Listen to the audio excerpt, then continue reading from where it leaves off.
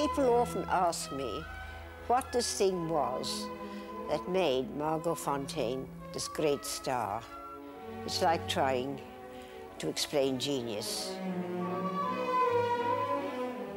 She had wonderful expressive eyes, wonderful expressive arms, a godlike physique. I mean, her proportions were miraculous, and all this is added up to a great ballerina. One just loved her from the moment she came on stage till the moment of her last curtain call. It was the impact of Fonteyn as a dancer, as an actress, and as a person that moved us and excited us. But she had everything.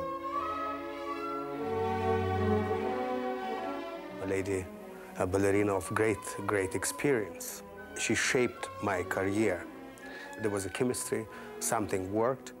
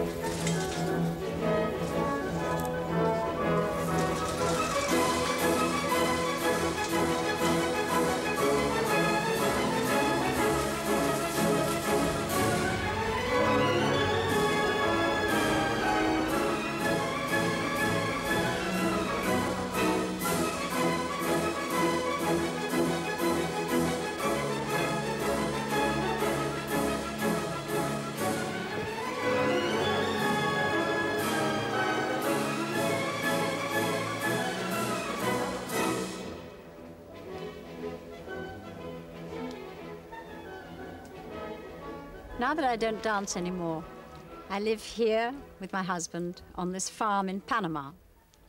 When I was dancing, my career was certainly very long. It was 45 years as a professional dancer from shortly before my 15th birthday.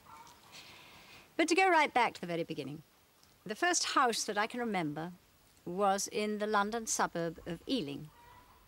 And there we were a happy, ordinary little family of 4 with my father and mother and my brother Felix, 3 years older than me. Nobody can remember why it was suddenly decided when I was about 4½, that I should go to dancing class. But for whatever the reason, I can well remember still the morning when my mother and I went out of our little front gate, and instead of turning to the left and down the hill towards the shops with me hop-skipping along beside her as we usually did, we turned to the right and then to the right again, and after a very short distance, we came to a house, went up to the front door, and there it said, Miss Grace Basasto, teacher of dancing. It couldn't have been a better choice because she was really the ideal children's teacher, always pleasant, encouraging, patient, and a very, very good teacher. So that was my first great piece of luck in my ballet career. Anyway, Miss Basasto accepted me as her pupil, and my mother bought my first pair of dancing shoes. Now, surprisingly enough, I happen to have them right here, and I find them rather sweet. I just don't know why it was that my mother kept one of these little slippers, and Miss Basasto kept the other until when she died, it came back to us. And here they are, my first dancing shoes. Yeah, I must have been, I suppose, about 6, when one day my mother took me up to London to a matinee performance of the greatest dancer in the world, Anna Pavlova. And she was dancing the Fairy Doll.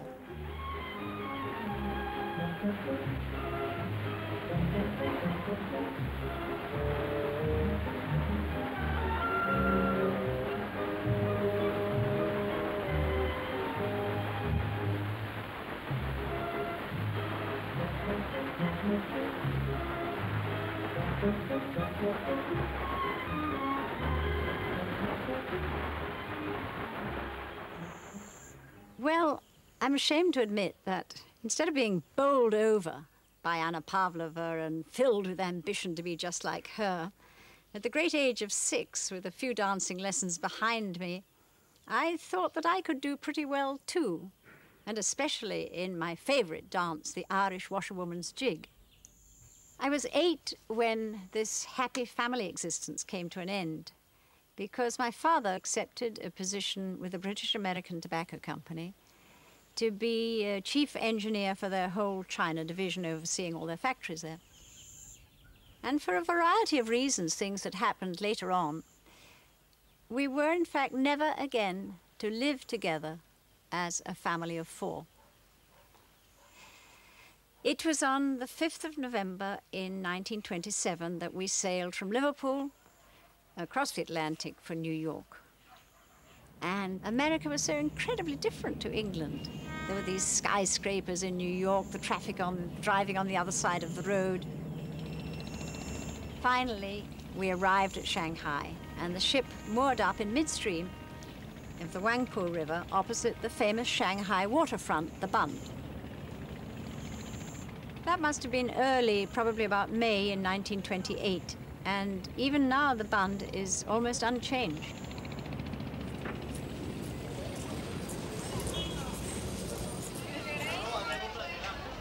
Life in Shanghai was tremendously exciting and different. For one thing, there was the bustle of streets with people everywhere and little shops with strange things in them. And then there were the rickshaws. In those days, one went everywhere by rickshaw, pulled by coolies, no bicycles then. But what my mother had always loved was taking me to dancing class. So, of course, she very quickly was looking for another dancing teacher. And she found this English teacher called Audrey King. I remember when Margot's mother brought Margot to me. I think she was about 8 or 9. She was a very shy little girl, and she worked very hard all the time. Her potential, I thought, was good, at least because she always could take a perfect 5th position from the very first lesson. She had lovely straight legs and a beautiful arabesque line from the very beginning. And she was different from the other little girls in the class who were obviously only learning dancing because Mother thought it would do them good and just for fun. Margot was always serious about what she was doing. In fact, I think perhaps that is a part of her character, to try and do everything to the best of her ability. In Shanghai, of course, it was possible to learn all types of dancing, and I know that Margot's mother felt that Margot was going to be a very good character dancer.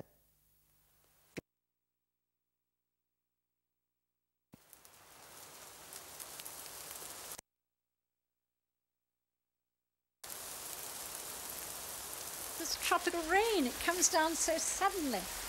Goodness me.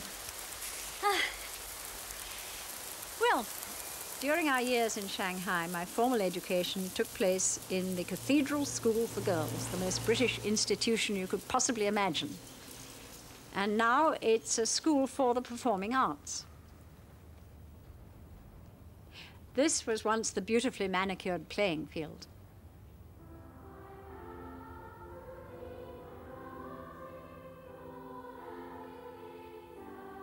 And here is the staircase that used to lead up to the office of our real dragon of a headmistress, Miss Fleet. She terrified the pupils and the parents alike.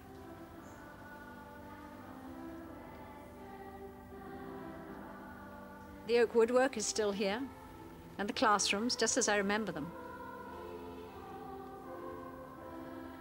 Here was the assembly hall, which to my surprise is now a ballet studio with bars and a mirror.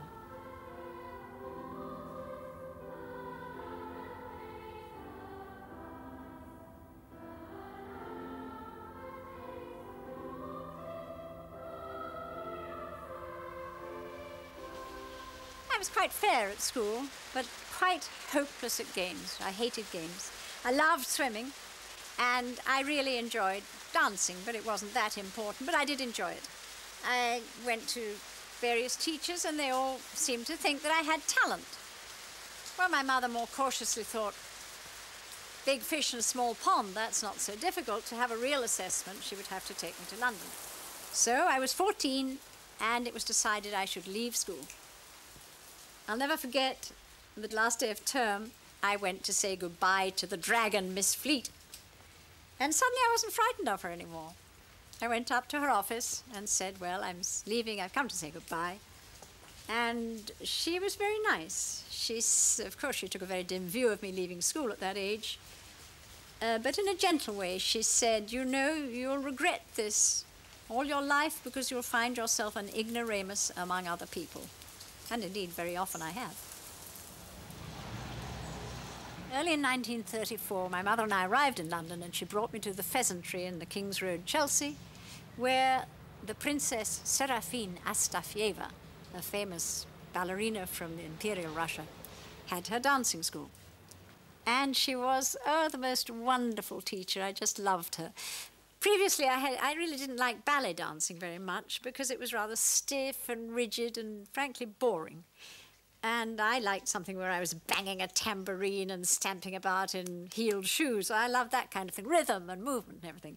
But with the Princess Astafieva, she brought all this excitement, movement, music to ballet, and she made all the steps seem very easy. She was a wonderful teacher. But with the typical egoism of youth, I didn't stop to think of my mother's special problem, which was, should she stay with me in London and try to advance me with my dancing, or if I really wasn't worth it and didn't have any talent, we would go back to Shanghai and continue our life there. So my mother felt, well, she's fine in a dancing school, but she has to get a real assessment, and she took me to audition at the Sadler's Wells Theatre. That was the school for the then Vic Wells Ballet, a young company which much later became Britain's Royal Ballet. And its founder and inspired director for many years was Ninette de Valois, the presiding genius of British ballet. It must be just on 60 years ago when I was sitting in this room watching a class of very young students. My eye roved round the room and suddenly was arrested by a little girl.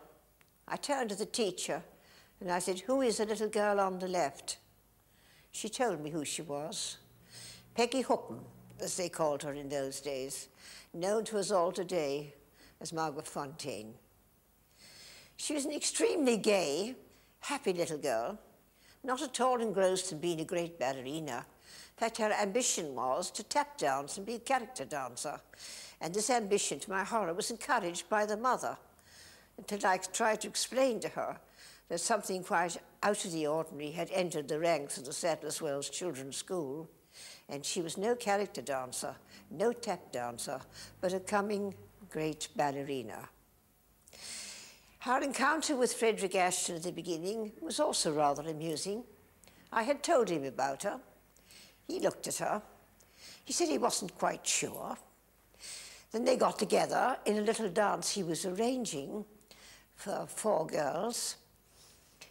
And after it was over, Margot went back for lunch to her mother, and she said to her mother, I don't understand that man's choreography. But time very quickly cured all those small differences. From then on, they became an inspiration for each other. It's lovely to think it all happened here at the very beginning of the Sadler's Wells Ballet. The Baiser de la Fée was the first completely new ballet that I ever danced, and the solo that Frederick Ashton arranged for me has always remained in my memory, although the rest of the ballet is long since forgotten. Recently, I taught that dance to Nicola Cattrack, and she is dancing on the very same stage on which it was first performed in 1935. I was 16 at the time. How lucky I was that so many of the ballets were choreographed by that genius, Frederick Ashton.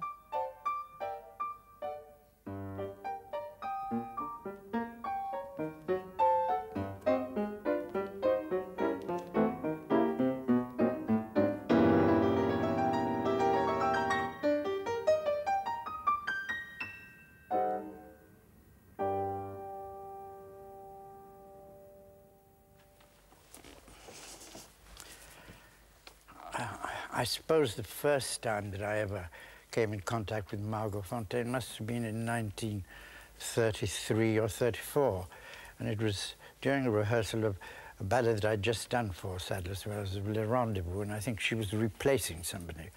And anyway, I found her, I didn't sort of get on with her, and I found her inadequate in what she was doing. And also, she seemed to me to have a sort of superior attitude, which didn't appeal to me, and also sort of, I sensed a kind of streak of stubbornness. And so there, I mean, anyway, the rehearsal finished, and the next time I worked with her seriously was in the part of The Bride in Baiser de la Fée, where there again she had a very difficult variation to do, which required a tremendous attack and sharpness in her dancing, which Margot at that time didn't have. She was rather sort of, as I used to say to her, your feet are rather buttery. I mean, instead of too soft, they didn't have that edge in them. But, and so I bullied and bullied and bullied her, and she got more into a state, and then finally she burst into tears and rushed up and put her arms around me and said, "I'm sorry, but I'm trying my very best, and I can't do any more." And so then I realized that she'd really conceded to me, and that from then onwards we would be able to work together, and which indeed we did very happily. When I look back, those were wonderful years in the 30s at Sadler's Wells Theatre. It wasn't long after I joined that the prima ballerina, Alicia Markova, left the company, and that gave tremendous opportunities to us, more junior dancers.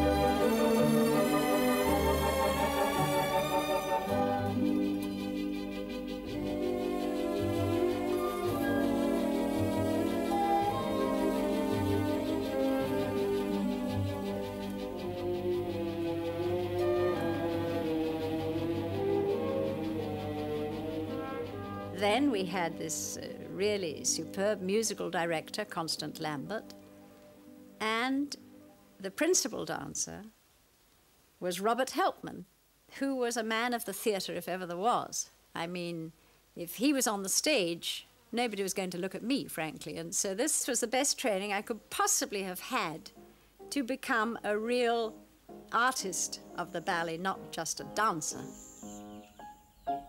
This amateur film of Giselle, in which I'm dancing with Robert Helpman, was taken during a performance at Sadler's Wells Theatre in 1937.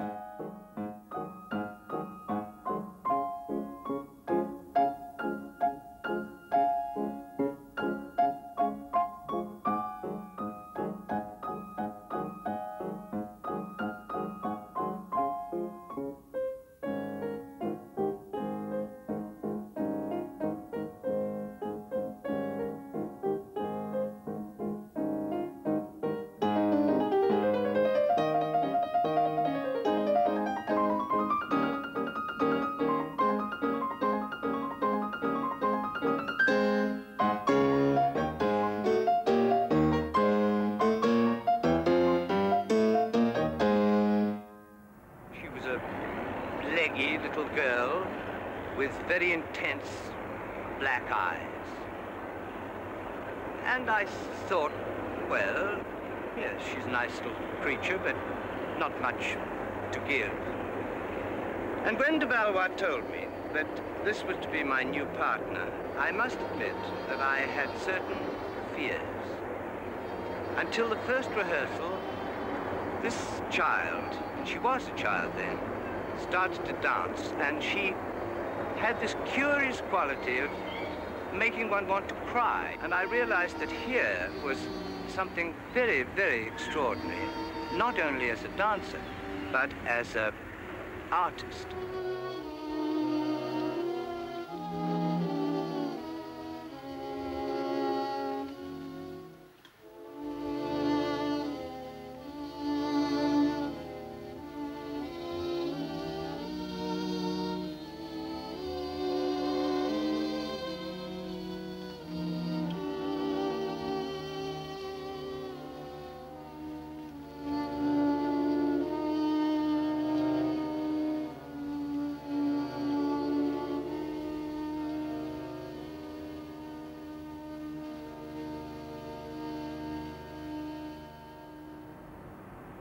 Our partnership was perhaps one of the most extraordinary experiences in my life, because I danced with Fonteyn for 25 years. And I don't suppose for the first 9 or 10 of those years I ever spoke to her at all, outside the rehearsal room or the dressing room. I'd say good night, what time's the rehearsal in the morning, but I never spoke to her.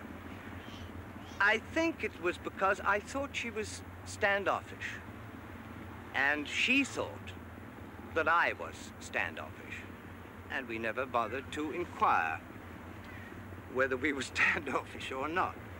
And then I remember very clearly one day walking down the street, and I looked at her and said something, and she laughed.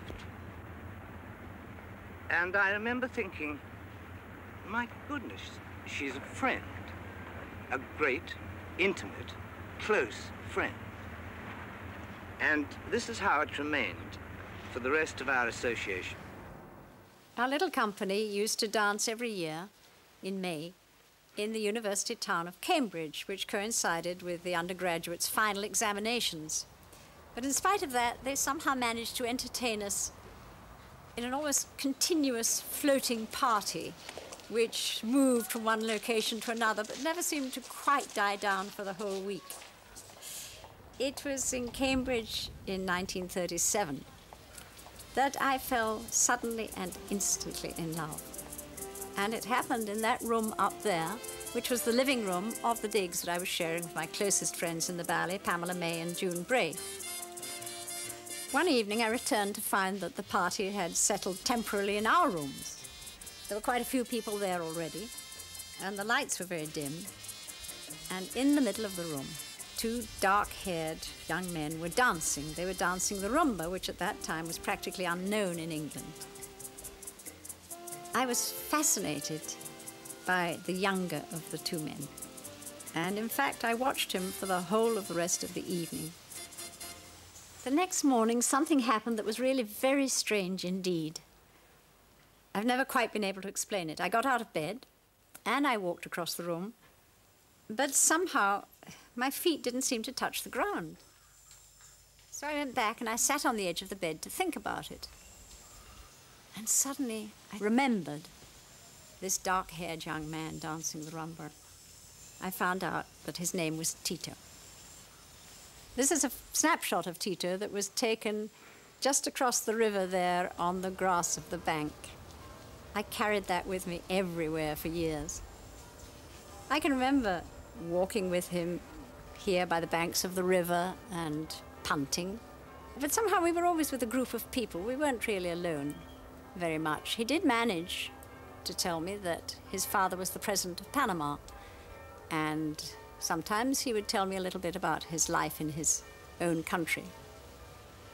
We met each summer the 2 following years until 1939, when he had already graduated from Cambridge. And World War II broke out that year in September, and I didn't see Tito again for 14 years. The ballet continued to dance in Cambridge, but without Tito, the place had lost its magic for me.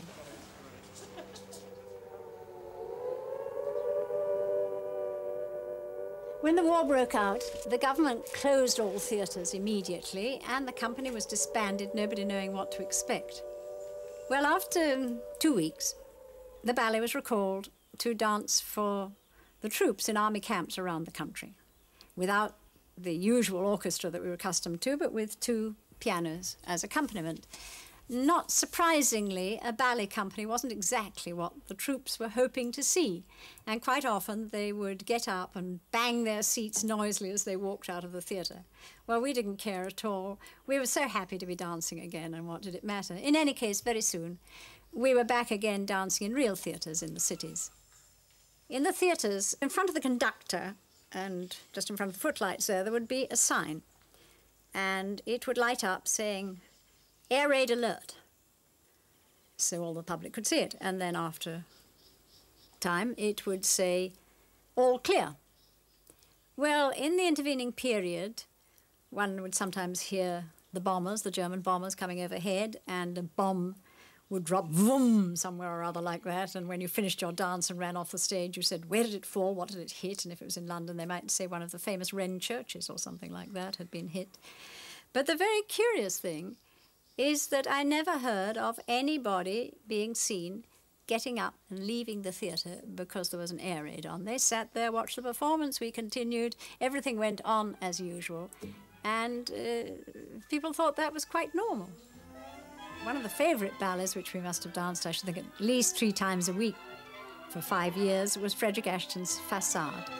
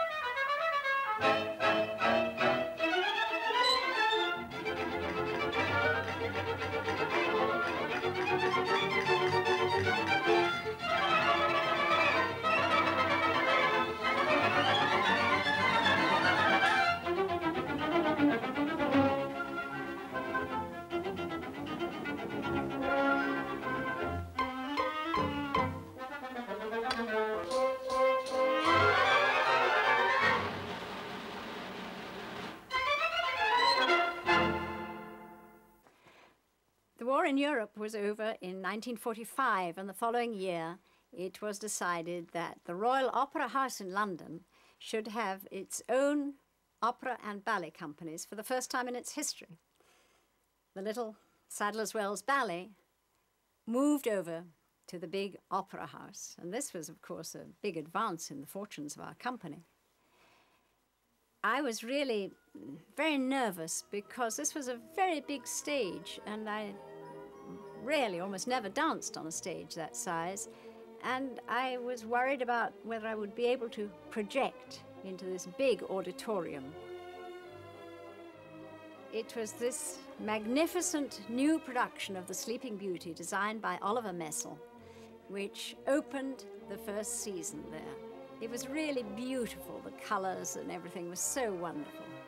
And this opening night with the beautiful opera house all done up. And the entire royal family were watching the performance. It was really a lovely occasion.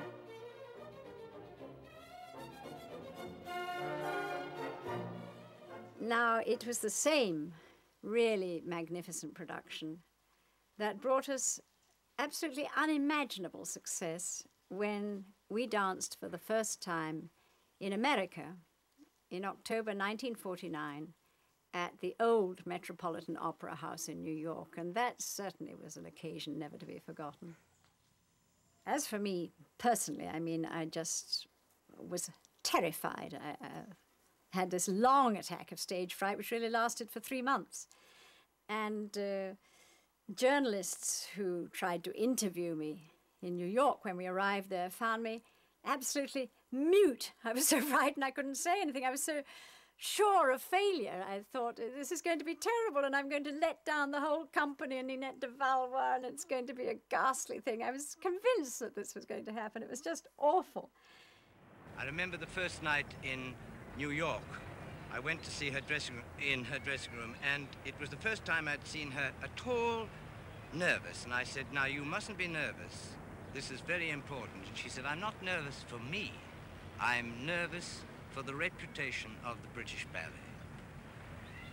And I watched her make her first entrance, and I've never heard such applause in my life. It was like a gun, a huge gun. And she came to the famous Rose Adagio, where the princess balances on the hand of all the princes. And when she came to the third prince, she'd caught such a miraculous balance that she didn't even take his hand. She just smiled at him. Well, I thought the audience would explode.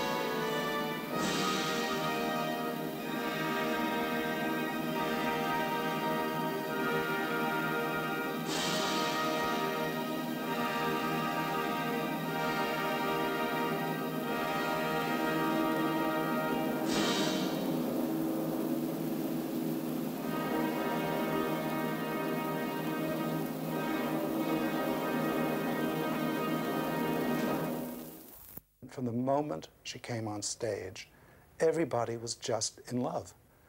Because apart from her greatness as a dancer, her musicality, her dramatic sense, there was just her unbelievable lovability. Everybody loved her from the moment she appeared, from behind the colonnades in Act One, Sleeping Beauty, through her final curtain calls, no matter what she was dancing. She was just overwhelming. In fact, I have to confess, and I never actually told this to Margot years later when we became friends, she is the only performer in my 40-odd years of going to various kinds of plays, operas, ballets, etc., whom I ever stood outside on the street, outside of a stage door, just to catch a sight of. I mean, it would never have occurred to me to intrude upon her for her autograph, but just to look at her in real life after the thrill of seeing her on stage was something I had to do. New York for me is always a city of beauty and excitement. And over the years, the city has brought me great happiness and great success. During that first visit, I was still totally unsophisticated and shy. Somehow I just couldn't believe that I could have become a big star overnight. It seemed so strange. And finally, two things did impress me and make me realize that something had changed completely. The first was when the magazines Time and Newsweek both came out in editions with my picture on the cover. I thought that was something that only happened to heads of state or something. I was simply dumbfounded by it. And perhaps even more impressive was when one day Robert Helpman took me to see his great friend, Katharine Hepburn. Well, of course, I thought, I stood on the doorstep there with Bobby as he rang the bell, and I thought, I'm going to meet this great star, and what would I be able to say to her or something like that? I was like a little girl there.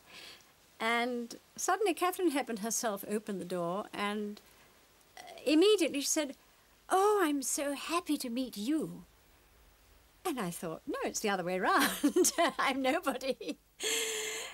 And afterwards, I thought about that a lot. And so gradually, I came to accept that I was somebody. And yet it's funny to think that I was already 30 years old, but I still had no real sense of my identity unless I was in the ballet on the stage, leaving the stage door or whatever. As long as it was ballet, I knew who I was.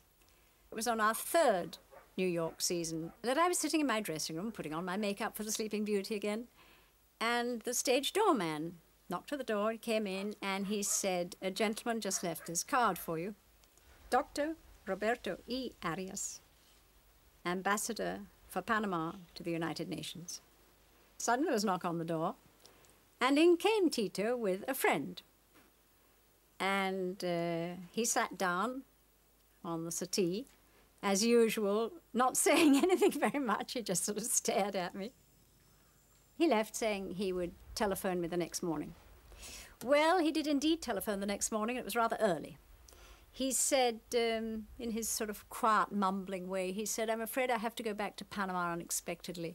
My plane leaves at midday, so order me some breakfast and I'm coming round in 20 minutes. Well, that threw me off a bit because I wasn't used to waking up early in the morning anyway, but I ordered the breakfast, of course, and around came Tito. And he sat cross-legged on the floor of my room, as he used to do when I was in my dressing room in Cambridge. And it transpired that, of course, he was married and he had 3 children. So we gossiped a little about this and that and old days and people he knew in Cambridge. And suddenly he said, "You know, you're going to marry me and be very happy."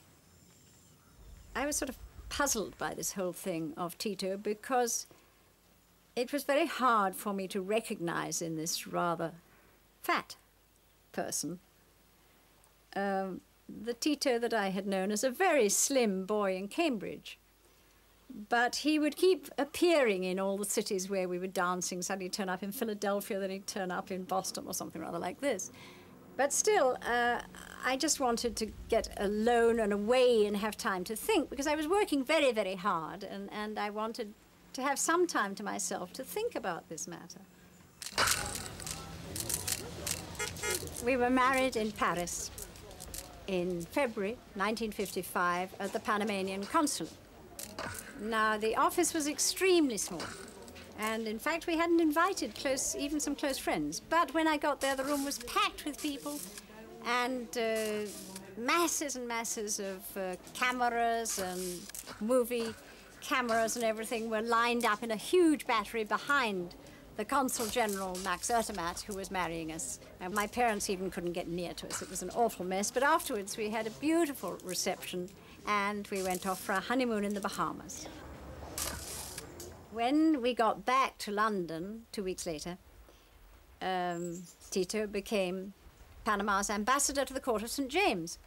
So suddenly there I was, with an embassy instead of a little flat I'd been living in before, with all these diplomatic duties, and at the same time trying to get to my classes and my rehearsals and do the performances, and then we would entertain at supper after the performance. And it was really difficult, but wonderful. And for the first time in my life, I knew who I was.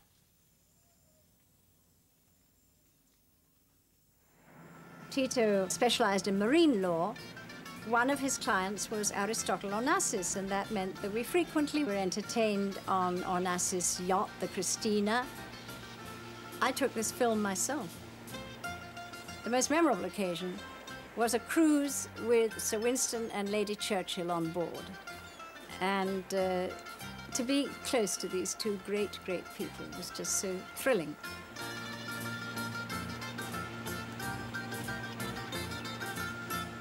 Onassis was very fond of his daughter, Christina.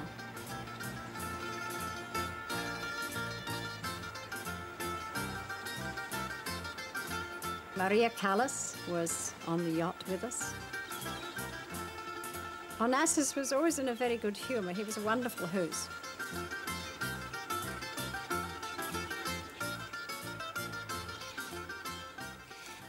It was about 2 years after we were married that Tito started talking about the revolution he wanted to make in Panama. It seemed that there were certain changes that he felt his country really needed. Anyway, of course, he had to resign as ambassador before he went off down to Panama. And it happened that I was on a longish Australian tour. And when it finished, it was my holiday from the Ballet. Tito telephoned and said, please meet me at the yacht club in the Canal Zone. So I waited at the pier, and after a while, very calmly strolling down, came Tito. And we boarded a little launch called the Nola, and we went out to sea, and this was the beginning of 5 sort of absolutely idyllic days when we were just sailing around these islands. But it was also interspersed with meeting up with a shrimp boat. I'm glad now that I had my camera with me to remind me of those strange days. Somehow or other, some of the arms had arrived in Panama in the false bottom of a little dinghy. And this dinghy was being towed when, due to the weight of the arms, it sank.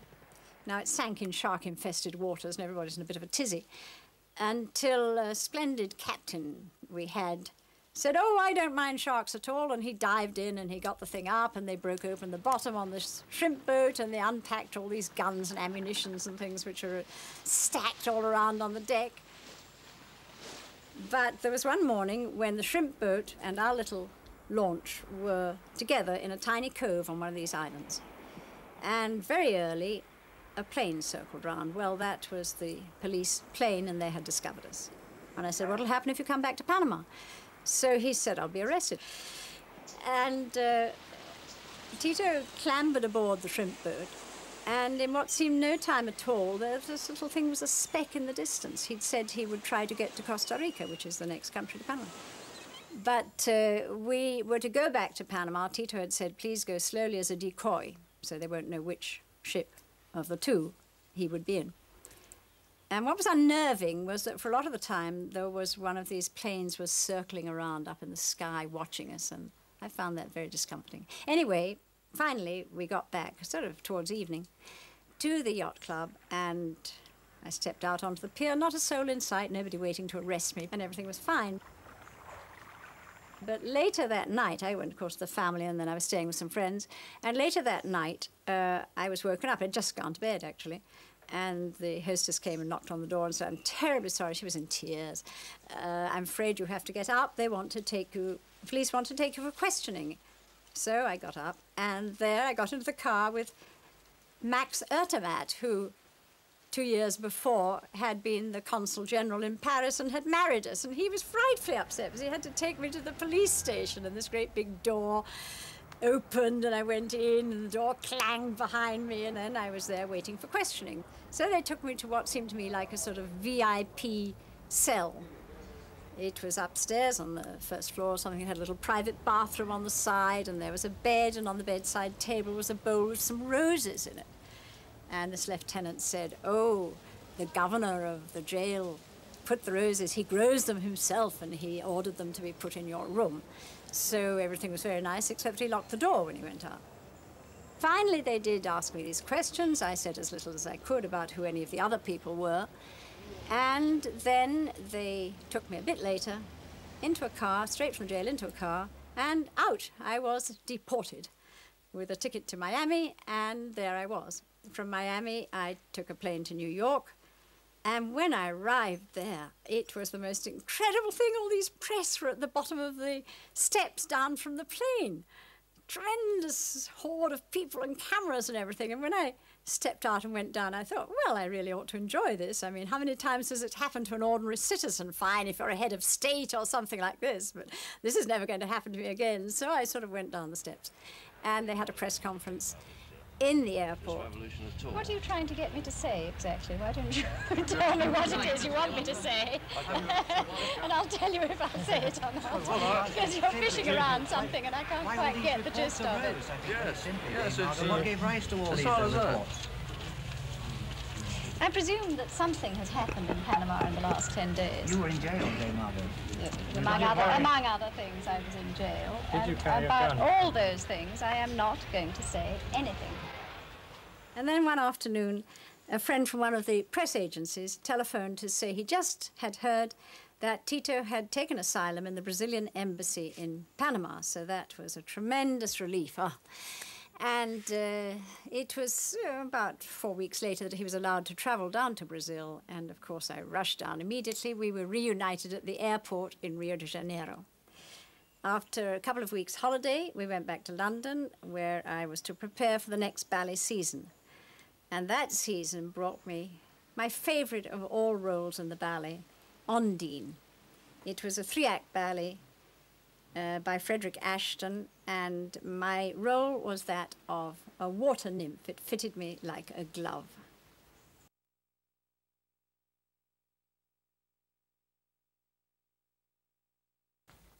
I loved her in Ondine because somehow it seemed to be a full role which she'd finally created herself. I mean, it wasn't like the scene which is a role taken on after hundreds of people have done it. This was absolutely her creation. I mean, she was particularly marvelous when she comes to life and she sort of sees her shadow for the first time. All that was incredibly indicated and completely convincing, which she had this extraordinary quality of being.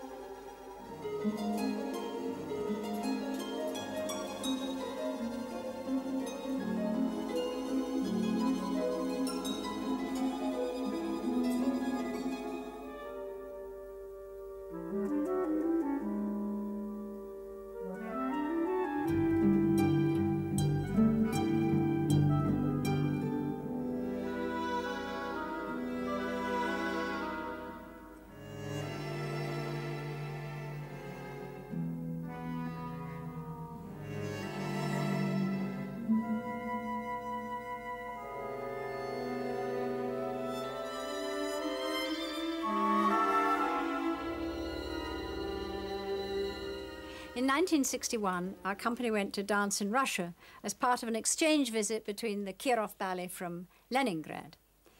And we arrived there. The Kirov Theatre used to be the famous Mariinsky Imperial Theatre. So when I came to dance the Sleeping Beauty on that hallowed stage, I was so frightened, I was so nervous. Then there would be all these old Russian dancers and teachers and people in the audience. And I'm always terribly self-conscious when I know that there's somebody very distinguished in my profession sitting watching me. Suddenly I have 2 left feet and steps that I can always do perfectly fail. It's just terrible. So I'm afraid that I danced pretty badly in the Sleeping Beauty, at least it seemed so to me. But very fortunately, I had in the repertoire Ondine, and this new ballet they absolutely loved, and so that kind of restored my confidence a bit. But generally, I would say in Leningrad and in Moscow, where we again did the Sleeping Beauty, I don't think that I danced my best on that Russian tour, which I'm sorry, it was the only time I've ever danced in Russia. While we were in Leningrad, the rumors came that one of the Kirov Ballet's best dancers had defected as he was going to arrive in London for their season at the Opera House. It was all very quiet and sort of hush-hush. But when we got back to London, we learned that he was indeed one of the young, most brilliant dancers that they had. His name was Rudolf Nureyev, and he was 23 years old, and by then dancing with a company in Paris. Now, Michael Soames, with whom I had been dancing for the last 10 years, ever since Robert Helpman had left the company, had decided to retire after the Russian visit. A lot of people thought, even if they didn't say so, that at 42 it would be quite a good idea if I did the same. And probably I would have done if it hadn't been that Ninette de Valois invited Nureyev to dance Giselle at the Opera House a few months later, in February, I think it would have been 1962.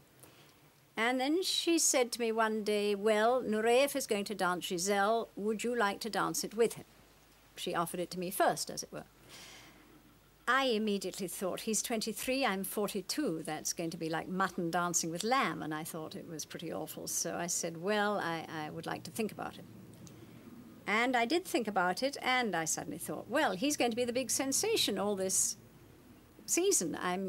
If I don't dance with him, I will be absolutely a back number, a nothing, because everybody will rush to the Nureyev performances, and somebody else will be dancing them with him. So I took my courage in both hands, and I said, yes, I'll do Giselle with Nureyev.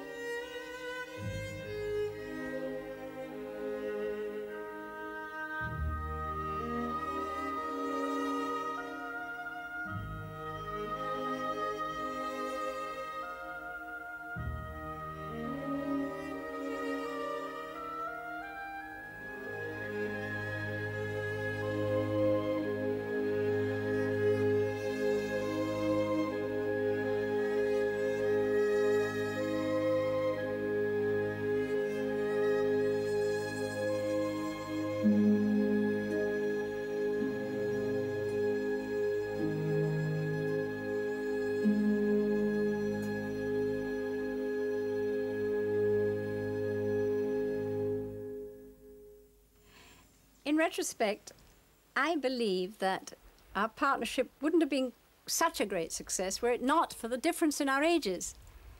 Because what happened was that I would go out on the stage thinking, who is going to look at me with this young lion leaping 10 feet high in the air and doing all these fantastic things? And then Rudolph had really a deep respect because I was this older, very famous, established ballerina. And he felt a bit, well, when I'm on the stage beside her, who's going to look at me? So it sort of charged the performance that we were both going out there, inspired, egged on, as it were, by the other one, and also with absolutely the same objective about what this performance should produce, and somehow it just worked. After the first 2 rehearsals of Giselle, Margot started to trust me. And things went very smooth, and every rehearsal, it was like a performance. I remember corps de ballet people crying during rehearsal, tears running down their cheeks. Those performances of Giselle, they became a historic event. Then Margot asked me to do Swan Lake with her. I flew in from Denmark, and I sat in Madam's box, and I watched first act, and I suddenly see extraordinary thing. There's a, in the first act, when Prince meets Odette, they have a mime. They start gesticulating. I wasn't trained like that in Russia. It was a great shock to me. And I came to her and I said, well, he was so beautiful and that you did mime so well, but I couldn't find place for myself. I can't do that performance. I'll destroy it. She said, just you try. Then, however, I agreed to dance with her, Swan Lake. I couldn't refuse. And we started to work, and wasn't as smooth as Giselle. We had a lot of arguments and differences, and suddenly she told me at one moment that her first Swan Lake was 1938. That was my birthday. So I started to laugh. And however, we worked out a version, and when we went on stage, all differences, all arguments were forgotten. We become one body, one soul. We moved in one way where it was very complementary, every arm movement, every head movement. There were no more cultural gaps, age difference. We've been absorbed in characterization. We became the part. And public was enthralled. I think only because we were enthralled with each other and with what we did, with the role. First thing she taught me, it was great professionalism. She had the way she worked. Her work is very thorough. But get out, do it well, and have a good time. Don't linger. Get on with it. It was very lucky for us to have those glorious years. She became a very, very great friend of mine. To me, she is a part of my family. That's all what I have, only her.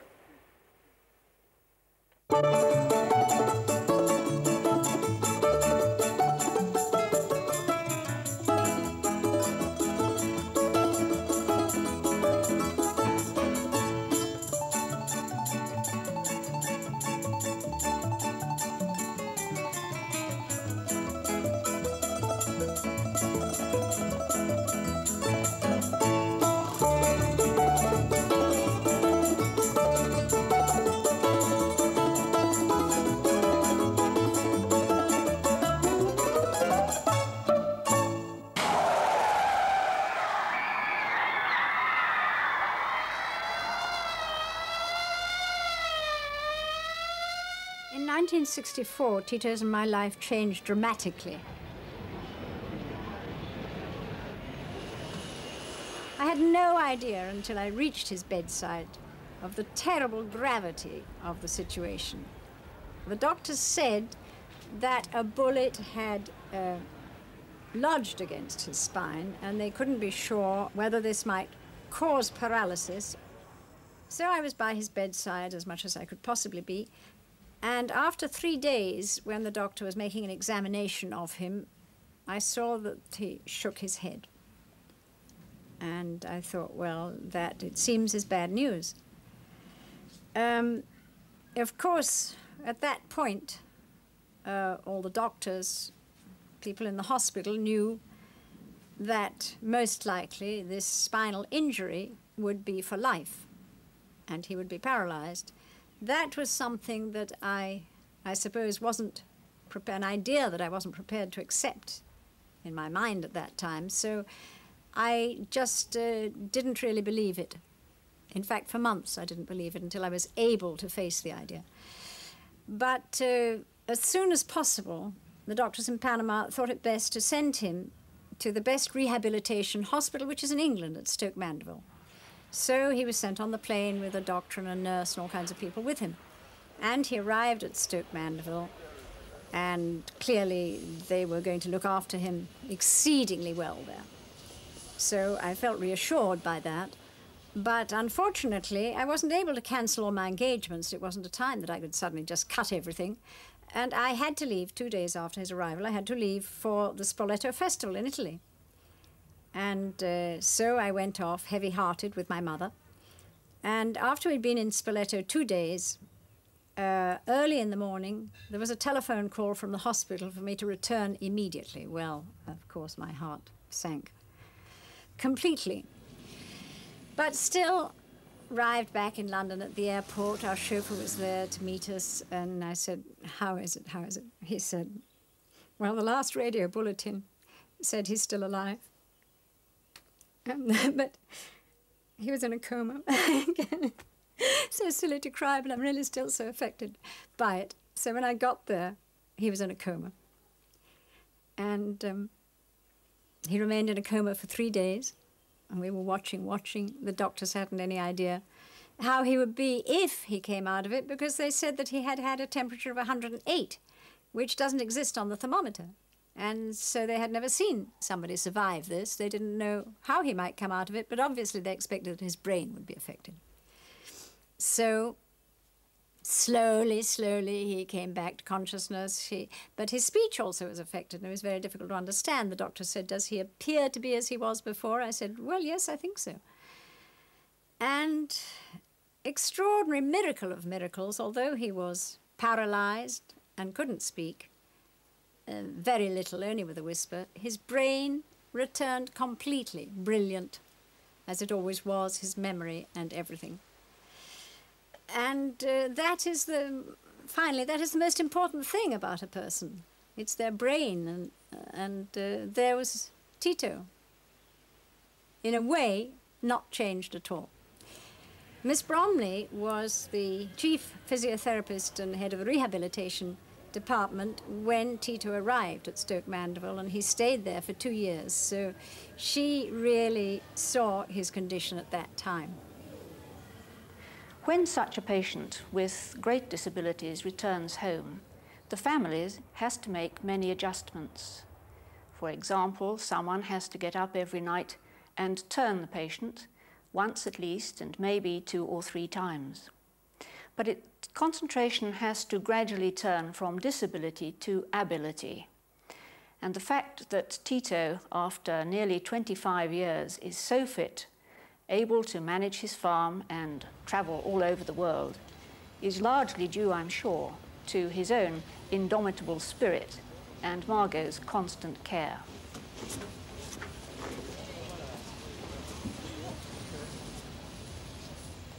Tito had been shot at the end of an election campaign, and as anyone in politics knows very well, campaigns clean everybody right out of money, so that obviously wasn't a time when I could even consider dropping my career. He had been in the hospital continuously. In the ballet, Kenneth Macmillan choreographed Romeo and Juliet, in which I was to dance, and this was yet another of the great choreographers that I had a chance to work with. It was wonderful, really, because by that time we were able to persuade the doctors to let Tito go by ambulance up to the Royal Opera House and to watch the performance. And you could just imagine my emotion when I was dancing there in this first performance and Tito was sitting in his wheelchair in the box watching.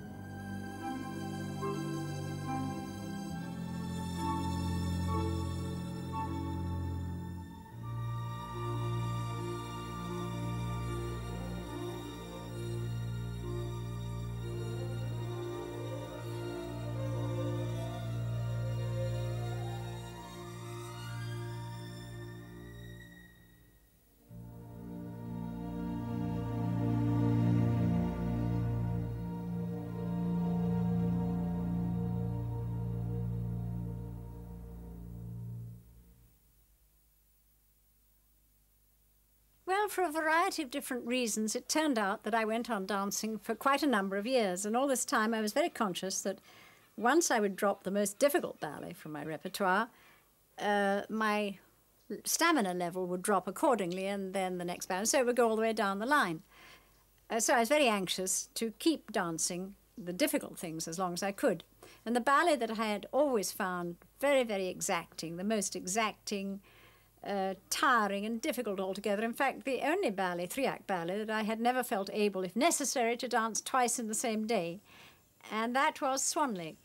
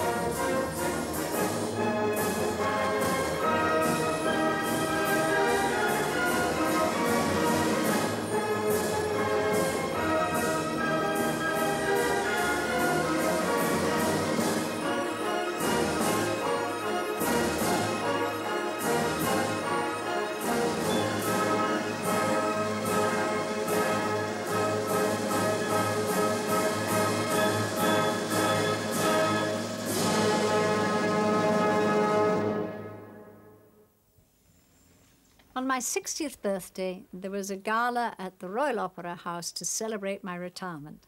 For this, Frederick Ashton choreographed especially a little dance that was still within my powers, and he himself joined me on the stage in the last few bars of the music, and we walked off together, arm in arm. That was the first and last performance of that dance. It was called Salut d'amour.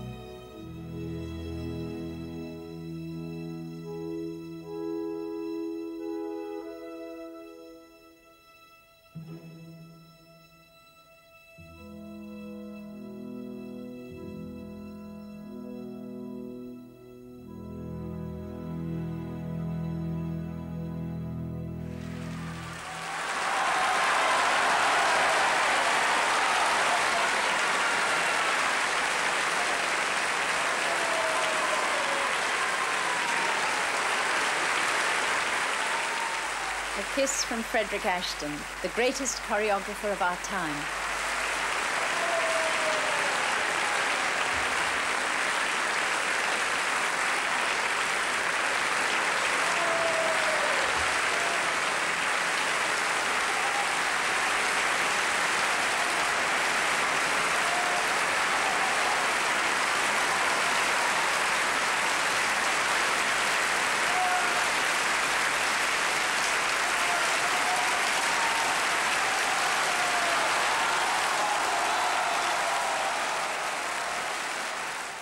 Now that my dancing days were over, it was natural to expect that the big spectacular events in my life were also at an end. And out of the blue came an invitation to be Chancellor of the University of Durham in England. The installation, my installation, took place in Durham Cathedral, one of the most beautiful in England. And as I made my entry at the head of my procession, which was the last of 4 processions, trumpets played a fanfare written specially in my honor.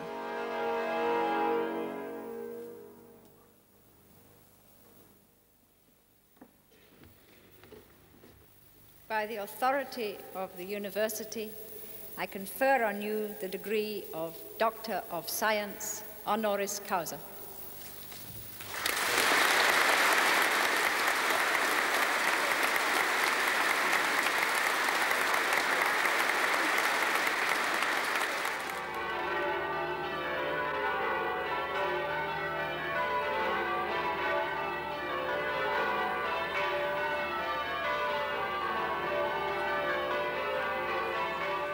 Tito had always wanted a cattle farm, and now that at last I was free to live with him, we bought this farm in Panama.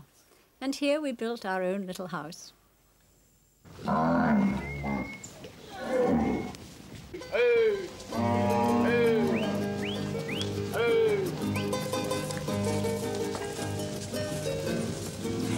This is the one I was saying. Oh, there are 2 there.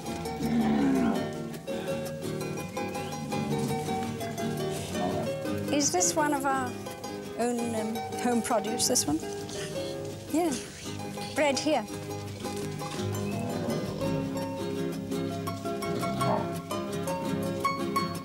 That's a Simbra for sure, that one, with the white face. This little baby one with the white face and the white eyelashes. It's a question of weeding out. Yes, to get, finally, to get a very high quality of mother.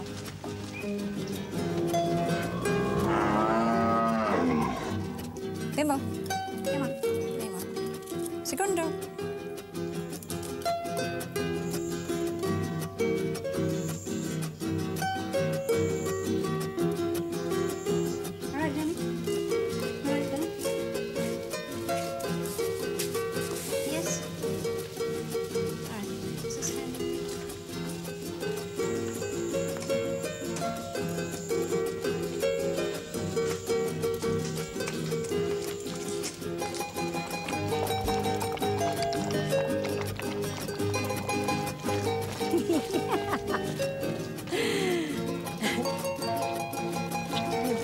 Buen apetito.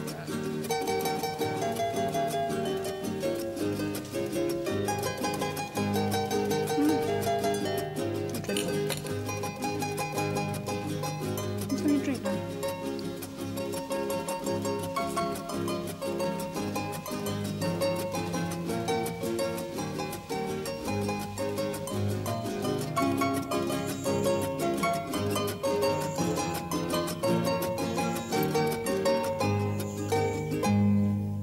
So, that's the story of my life so far.